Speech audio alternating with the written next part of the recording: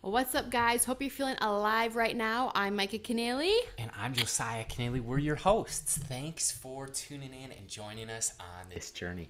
Well, if you want to get more involved, you can rate, review, and subscribe when you check us out on whatever platform you are. And today, I'm just going to go there as a special episode because it's going to be back and forth, meaning that we're just going to ask and answer questions.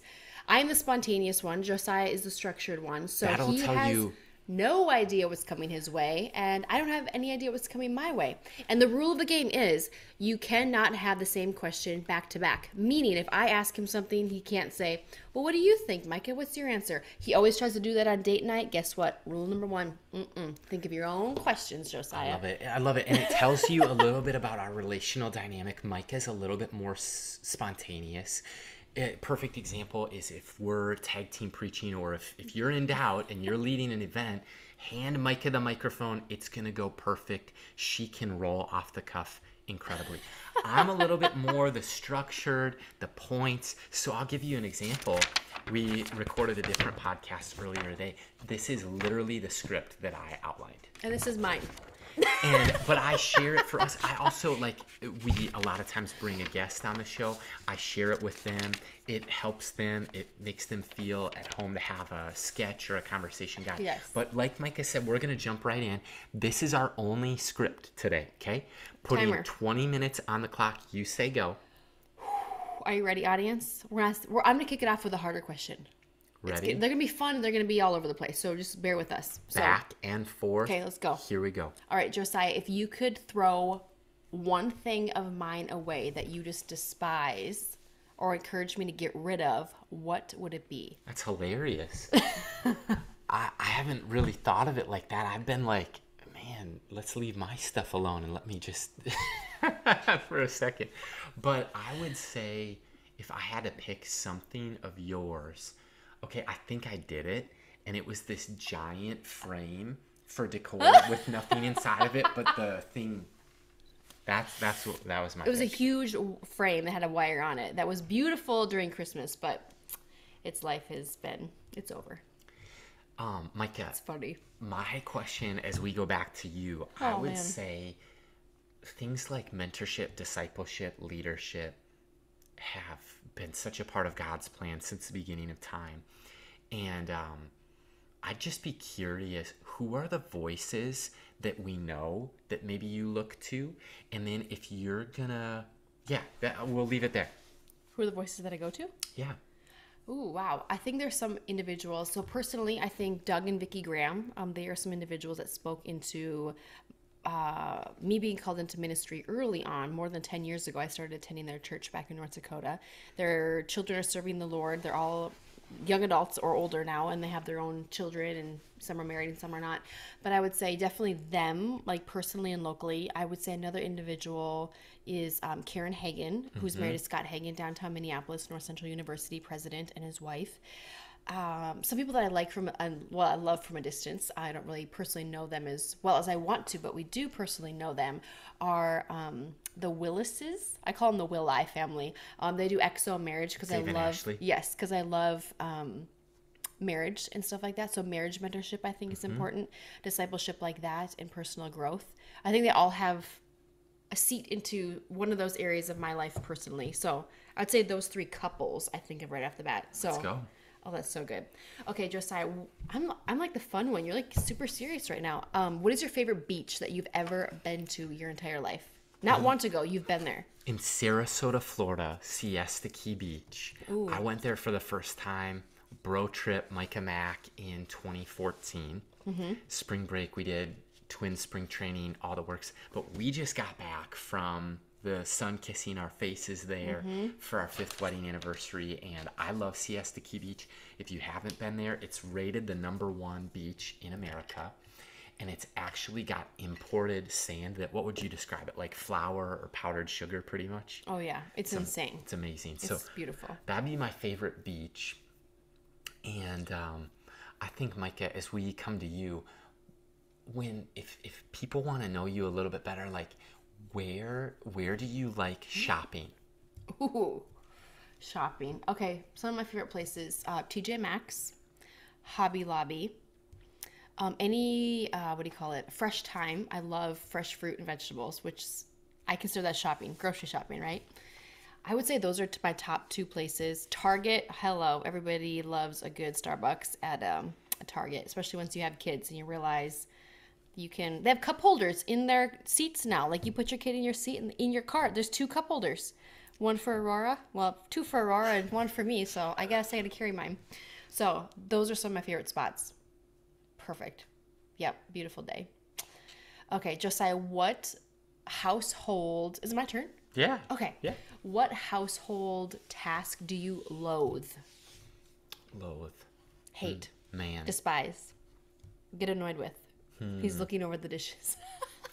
No, I think like one of the things that just how our house functions, Micah is better at rattling the pots and pans, aka I mean cooking. And so if we want to eat and enjoy it, she's the one who's maybe going to cook. So what that logistically means, we've got two young kids. So I'm playing with the girls. I'm full on dad powers activating in the dinner time prep. Yep. She's full on in the kitchen. And then I saw Andy Stanley do this on his Instagram. He said that Sandra, his wife, is great at cooking and he's not. And so I could relate with Pastor Andy. But he said every night he cleans up and does the dishes. So I've never minded doing the dishes, but ever since then, I think just about every night, Andy didn't say, hey, you should. But I was just inspired from afar. And I was like, this is one great way to bless our family. Yeah. And so good. that's one thing of what it can look like. I think for me, household stuff that I loathe, we'll get really honest here. I don't know what he's going to say. For me, when I was single, I always knew where my phone, keys, and wallet were. In addition, I never spilled anything. I mean, I never dripped on a tablecloth once. I never kicked over a beverage that I can ever remember in like 25 years of my life. We got married. I didn't spill anything, but then all of a sudden I started either me losing stuff or stuff was moving. And I really think it was the hybrid of the both situation. Both me losing and also stuff being moved. And Everything has a spot. and I just would like to know where What that is. spot is. But I think the other thing is when we started having kids, I don't know if it's stress or just clumsiness, but I started dropping stuff, breaking stuff, not out of anger or spite or on purpose even. I'll just like set my water down, kick back to watch a movie, and spill ice Literally. water everywhere. Kick ice water. I don't So if understand. man, type into the comments encourage me if I'm not alone. Sippy seals all around. That's what I told But him. I would say, I think I don't loathe any of the house chores or activities. I think it's hard. The challenges for me are having a to-do list that's longer than a day or a week out. Like there's things that I still need to do, like change the oil in the lawnmower real time, put new blades on a lawnmower real time. Somebody wants to help, invitation's open. But it's just pizza. finding that time. And then, but no, I would seriously say, and I can get that under control. It's just on my to-do list. I'd say for me, I feel like I waste time sometimes trying to figure out where I or others put stuff. Great answer. Is that too honest? No. Does that surprise you? No. That's been since day one. I feel like I literally have to have like one of those boards like you see in a garage that has like the hammer and it's like etched out so you know the hammer is missing and where it goes. So if you come over to our house and it starts to get that crazy, I apologize in advance. It's not like necessarily like that. The funny thing about structure and spontaneity is I would say we actually balance each other out pretty well, because when it comes to a task, you're more spontaneous. I think I'm a little bit more structured, or when it comes to communication, speaking, a lot of our work or ministry, Yeah. I'm a little bit more of the structured notes, manuscript. You're a little more spontaneous that way. When it comes to our calendar and relationships, Is I this think my it question? flips. Oh. Okay, go ahead. You can answer. Go ahead. Don't you Sorry. I think it flips. That I'm more structured. I think you're more structured and I'm more spontaneous. Like if we get the call tonight, hey, do you want to go to a Twins game? Sounds great. See you there.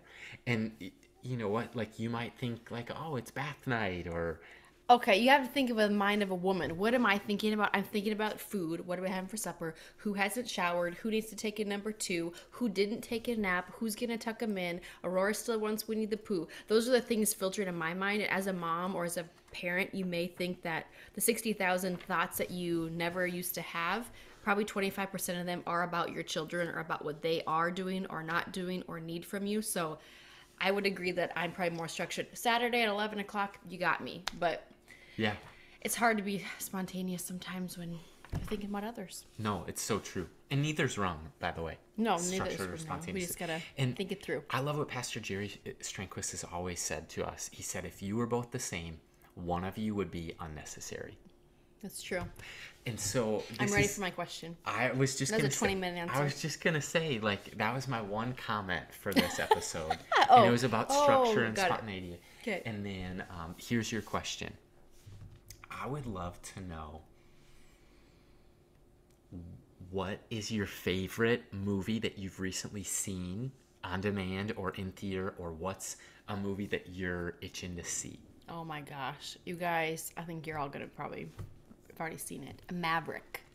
Okay. I Top Gun? love it. Maverick Top Gun. Yes, because it is honestly, I think it's actually better than the first one. I agree with you. There's there. different levels of the story. It's a layered storyline. There's less music and constant flight in the air, which is fine in the first one because you're like, this is epic. But then it's like, wow, what are they going to do when they come out with the next, version of it or the next sequel or whatever they call it. So I would say definitely Maverick. And I'd say the story behind the first one is in high school, I was a basketball stat for boys basketball and also a football stat for obviously 9-man and 11-man football. So after every game, if it was a Friday or Saturday night, we would go to one of my friends' houses for 2 years, my last 2 years of school. We would go there every single, after a win, we would go and watch Top Gun. Even if you didn't watch it and you're visiting with 30 other people, Top Gun was always playing. So I think it just brings back some old time, I don't know, memories and just some Yeah. fun of like, oh my gosh, that feels like forever ago. So Maverick for sure. If you haven't seen it, I would encourage you to see it. It's very good. All right, Josiah, if we were to catch you in the kitchen, and if you were able to cook something up, what would that be? If you follow my Instagram story, I don't overpost it, but I post it from time to time just in case people forget. But literally every day since about 2018, October, so we're coming up on 4 years, I had a little bit of a health transformation. And I used to eat more fast food. I used to drink energy drink and pop, or energy drinks and pop. And I'd have breakfast. And I mean, I just noticed that from college to that point, I'd probably gained 5-10 pounds a year each of those years. And was working out at the gym, was working out hard, couldn't seem to accomplish some of my health goals. And then I realized about nutrition. I seriously did. And I grew up in a very healthy household, but I think in that first season of adulting, as I learned to be on my own, it was like, okay, that's what the house I came from was. What are my grocery shopping habits? Right. So I started doing not a diet, not a fad, but a lifestyle change. And so I do intermittent fasting nearly every day. And what that looks like is a window of time where when we eat dinner, I might have a little snack after dinner. But then when I brush my teeth from that time on till the next day, I have 2 cups of coffee every morning. So I make those in the kitchen. I make a smoothie. It's 12:25 p.m. After this episode will be my break where I make a smoothie. Inside it is almond milk, whey protein, peanut butter, spinach, kale, berries, banana, and a whole avocado. That is my sustenance until dinner. So, but what I can also make, I can make a pretty good bagel, egg, cheese, peanut butter sandwich. I love smoothies. I have made our daughter's pancakes growing in that area. But that's probably what it's going to be. Or pizza. Pizza. Yeah. That's good. All right. Well, back to you. I would just say, I'd be curious, Micah, like, what's one thing that you still want to do yet this summer? Oh man, still yet this summer. Oh man. Okay, so I love renovations. So on a personal home front, I have like 3 projects waiting to be completed in the garage. I would like to keep one of them and finish it and sell the other 2. Those are my goals. I'll help You'll help. by getting you the time you need to do them. That's perfect. Oh my gosh. Okay, Josiah, if you were stuck on an island, who are 3 people you would take with you outside of your immediate family? Like, Okay. So you and Aurora and Avalon. yeah, you couldn't take okay. us, Man. or we're already there. One of the two. That's a good question. I think I'd pick my amigos, my buddies. Okay, so Brent Silky, Yep. Mike and Mac, Yep. you, and who's the 4th? You only choose 2? I think Pastor Jerry. That's what I would was be- gonna guess for that- you, but that'd I be didn't want to pretty say that live amazing. air. Okay. That'd be pretty amazing. I think of, I mean, so many other great friends. I feel like we were blessed with a lot of great friendships and relationships. I would also, I want to know this person someday, but I think Joel Osteen would be a really great person to bring with you on the island because you're gonna be in a great mood. Faith me up. Yeah. Oh my gosh. All right. We have about 5:25 on the clock. What do you got? Back to you, Micah. If you could be friends with one person who you're not friends with now, I already know the answer. okay? Okay, so I one think of those I know. people. I think I know. You think you know? I think I know. I didn't even hear the rest of the question, but I'm going to answer it right now. Candace Cameron Bure. I was right. I have liked her and enjoyed her acting since I watched Full House when I was probably No way. 5 or 6 years old. And I love the fact that she is standing on the foundation of faith, even in Hollywood and on Hallmark channels, and doing her clothing line and QVC and her all those different things that she has coming out. I think she has stuck to her relationship with Jesus Christ and not been afraid to do it. And she has, I don't know, in my opinion, she has not wavered publicly. Yeah. And even though she wrestles privately and she'll share some of the things that are going on in the household, like I just love her acting, her smile. I love that she loves Christmas because I love Christmas. And I just think she'd be so fun. And I love to work out, so she'd be super fun to even just hang out with for a day would be amazing. So I think that'd be somebody. And the cool thing too is you're not like the fangirl. No. Oh my You're gosh. not- I run you've from never- those people. yeah. I don't want to ever become those Yeah, people. you've never been that. Okay, Josiah, what is the strangest, oddest gift that you've ever given? Oh my goodness. That you're like, why in the world did I give that? Or that was whatever. It could be an elephant gift. I don't even know. Oh my gosh. Okay. When you said elephant gift, that's when it came to me. When I bought like a camera or it was either like a camera or a laptop. Like I'm talking when I started college, like 2009, 2010. You gave it away? No, came with it was a printer. But I never used it. Like I was living with my parents at the time, or I was at college, and I never needed this printer. But it was like a PhotoJet, full on, like big Ink box printer. ink printer, cartridges, and everything. So like 4 years of college go by, and I was always like, I'll sell it on eBay. I'll sell it on eBay. I either listed it and it didn't sell or something. So it came time for Christmas. On short notice, I get a call. Hey, come to our White Elephant gift exchange party. Come now. And so I literally had friends my waiting in the word. driveway to pick me up. And I think I had help from my sisters or my mom. I wrapped a giant printer. That's hilarious. I didn't know that. Yeah, I wrapped like a giant, I mean like an Epson or whatever type Yeah. of printer, and I brought it to the party, and everyone, like, nobody believed that it was actually a printer. Like, they thought it was like gonna be inside and it was like a quarter or a nickel or like, But nobody lifted it up because it has but it it on the was tree. a legit printer. Who got it? Do you remember? I don't know. Were they excited or But were they they were like, this is like worth $100. it's supposed to be $10. You add an extra zero. Yeah, I bet they That's used fun. it. Somebody used it. Okay. Ready. And I felt like that one cost me nothing because I wasn't using it and didn't want to waste, but whatever. Okay, we'll see if this is the last question or we have time for maybe one more, but a couple minutes I left. answer fast. Deal. I would say, babe,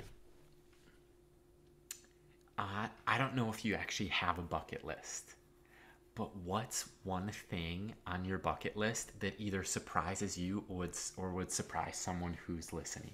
My bucket list. Oh my gosh. Okay, I've always wanted to do this, but I don't have the discipline, and I really don't know if I have the brain power and ability to do this. I would love to learn Spanish because we live in such a saturated Hispanic Spanish speaking, I don't know, neighborhood, Yeah. city, world. Like, I think that would just be incredible. And I've tried Duolingo, I've done all those, and I get as far as 3 little vocabulary words, and then bigger life happens, which takes precedence over a foreign language. Because I've taken Greek, I've taken German, I've taken aspects of sign, and I'm just like, I don't know if my brain can handle anymore because I feel like what's already in there has already been dumped out that way. So that might surprise somebody. I'm not sure if it's going to happen, but I would love for it to happen. Do it. All right, Josiah. Let's see. Ooh, what is your favorite go-to beverage when it comes to the coffee world? Because you didn't start drinking coffee until you were 25. Yeah, that's pretty much true. I had tried it, but yeah, I'd say this is gonna sound hilarious because we're recording in the summer, and Brad Jones and you tease me about this, but I love Starbucks pumpkin spice latte. He's like a 13-year-old girl in his little, I don't know, workout clothes. So excited, eager for that day to come. It comes earlier and earlier It's now. good stuff.